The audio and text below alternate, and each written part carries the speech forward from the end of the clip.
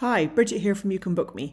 I've asked my dog Luna to help me illustrate what 60 seconds feels like in terms of setting up a YouCanBookMe page. So if I press go on her, waiting for her treat, I will show you. When you create a booking page, you've got some default times and hours here, which are very easy to customize. You can add in a photograph or a logo, however which way you want. You can change the booking title.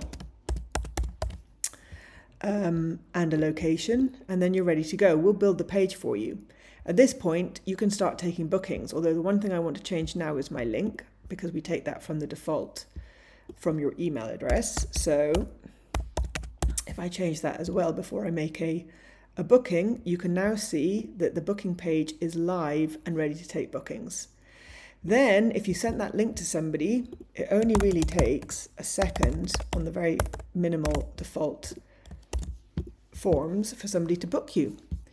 We've still got another 10 seconds to go, so I can show you at this point, after making a booking, we've created the booking in your calendar, we've sent you a notification, and your bookers have got a notification, and Luna's got her treat.